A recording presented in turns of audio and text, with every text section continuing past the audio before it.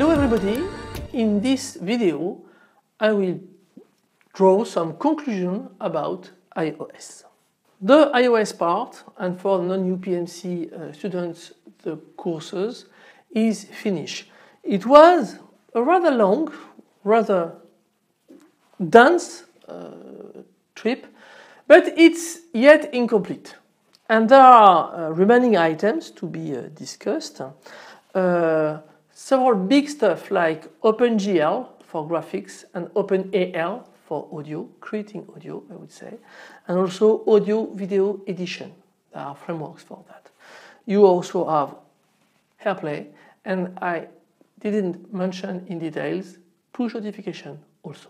There are also several dedicated frameworks: Apple Pay, PhotoKit, HealthKit, HomeKit, CloudKit, on-off, CarPlay, SceneKit for 3D representation, useful in games, SpriteKit, very useful in games too, for 2D representation, and also Metal for advanced graphics with the use of the movement coprocessor, so with a quite low energy consumption.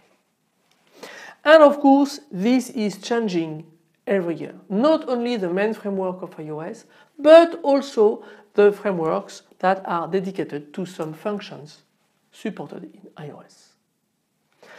By the way, this evolution also concerns Android. So, we probably could spend a few weeks for each of these frameworks, so it's too large. However, the main aspects have been studied, and you know how to build an application. You know how to create professional applications. Some of the exercises I show you are close to application you can push on the App Store. Okay? You know how to navigate in the fantastic manual. And you'll need it because things are changing very fast. And you can look at snippet of code wherever in the internet, go to Stack Overflow. These resources are useful. But to be honest, when you look at one resource, please carefully check when this resource was published. Okay? And always come back to the reference manual that is safe and usually up to date. And also you did practice. It's very important for me, the notion of flying hours. Okay? How much time have you practiced your art? Okay? And you should have processes and reflexes, and it's important. So now you can go. You can decide if you go to Swift or to Objective-C. Probably Swift, but do not neglect Objective-C, because there are a huge amount of legacy code in Objective-C. Okay? Will you choose kindergarten mode, geek mode, visual format language? This is up to you.